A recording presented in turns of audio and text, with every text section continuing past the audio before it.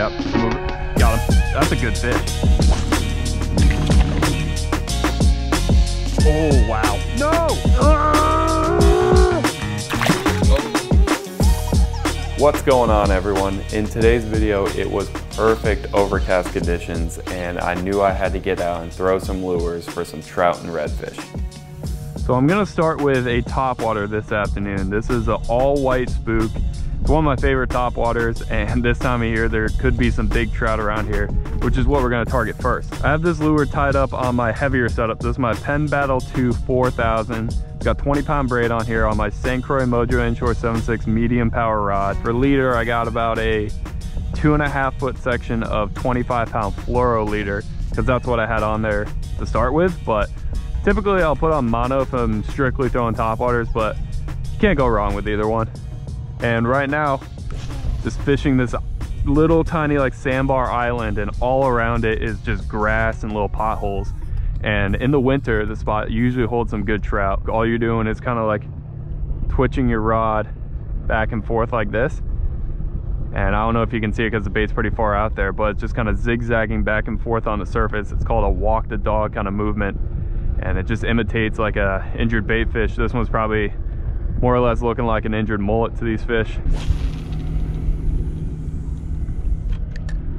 The thing about this topwater is you can absolutely bomb it if you're on the right setup. You pop it about 5 or 6 times, and then you let it sit for about a second. So you give it a nice little walk the dog, and then just let it pause, and then start walking it again. And I don't know why, that little pause, that little hesitation, especially trout, just seem to hammer it right on that. One thing with trout, if they don't get hooked when they hit it the first time, they will continue to hit your bait pretty much until you bring it back to the boat or they eventually get hooked. If they get a hook and they spit it, then they know and they don't hit it anymore. But they will continue to hit a bait until they get hooked. Oh, got hammered. Yep, just move it. Got him. That's a good trout. That's a good trout. He hit it aggressively once, missed it, and then he just did one of those like quiet, just kind of like sucked it under. That's when he got hooked. He's not as big as I thought, but I'll take him for a first fish. Probably like 15. Probably not even gonna measure this guy. Probably just get him unhooked.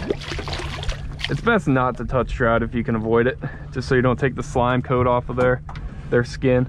That's what helps protect them from like diseases and a lot of different things. 15-16 inch trout right there. See, dude, best release on a trout is not to touch them, unless you're keeping them, of course, but we can't keep them here in the Tampa Bay area until May of next year.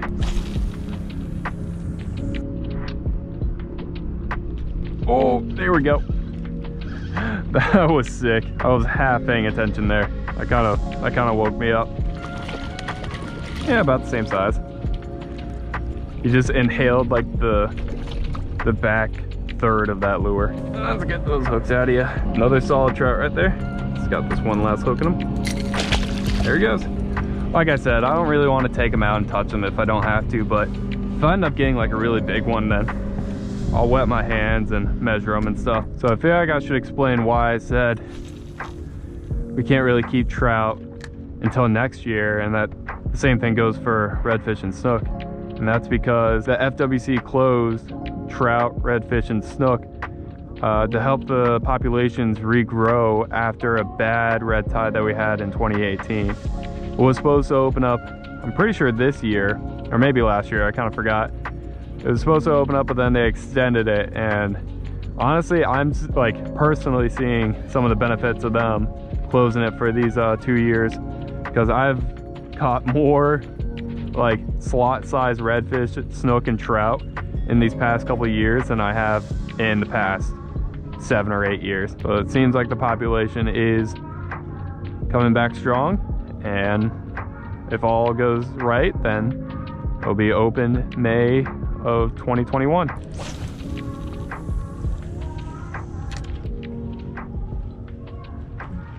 Oh, wow. That seems like a decent trout. Come here. He just hammered it. How big are you? Dude, this is a bigger fish. Oh no, I'm kind of pulling him sideways, that's why. Yeah, no, it's about the same. Still a solid fish. 15, 16 inch trout. That might be like a 17 actually. There he goes.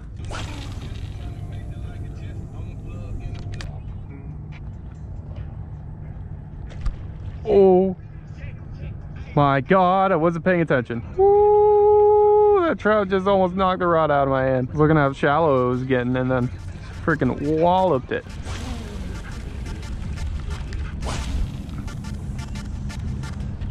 Let's change spots. Let's go for redfish.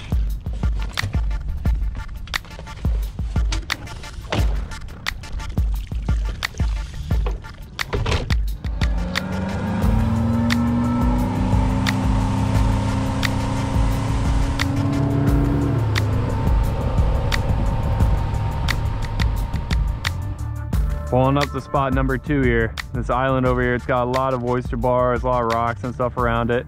Usually hold a ton of mullet. I'm not seeing too much. Oh, I see some up there, so we're looking good. We are looking for redfish here. But I have caught, I've caught snook and trout here before, but snook are probably gonna be pushed up in the creeks with this cold front that we had pushed through. But the fact that it's feeling like it's like high 70s right now, they might be out and about. Oh, osprey fight. Whoa.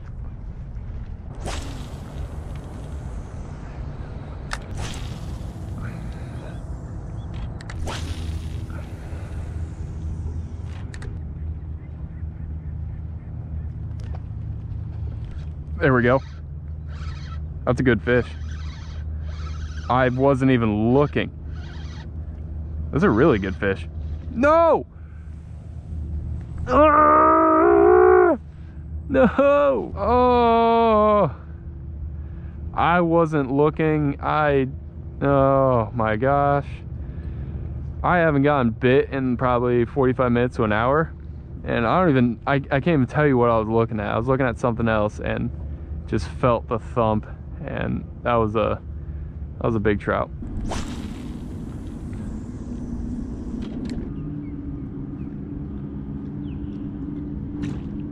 Oh, come on.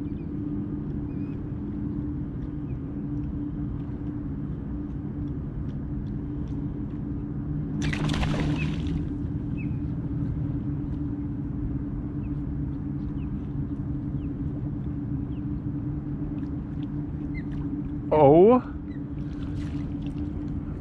my God. That was like a 24-inch redfish that went completely out of the water after that and completely missed it. That was wild.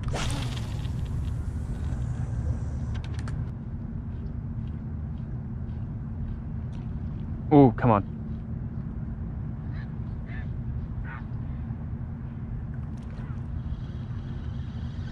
Oh, I have him. He had it the whole time. It was a good fish. Come here. I think it's a trout.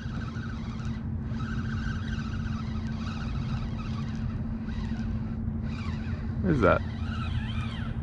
Oh no, it's a red. Little red. Awesome. Not as big as the one that blew up on top before, but hey, I'll take it for the first red of the day. No, get away from the motor and the power pole. Yeah, it's like a low 20 red. He had it the whole time. I didn't realize. He hit it and it went under, and usually, well, I didn't feel any weight when I reeled and kind of set a little bit. Just assumed the lure would pop back up, and it just never did.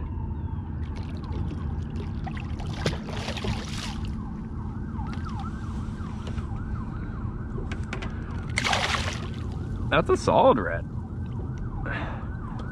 That is awesome. The topwater just hanging out of his mouth. Let's get those hooks out of him. Yeah, that is a solid redfish right there, actually. I thought he was much smaller at first. He's 23 inches. 23-inch red on topwater. I will take that. Oh, he was ready to go. See you, dude.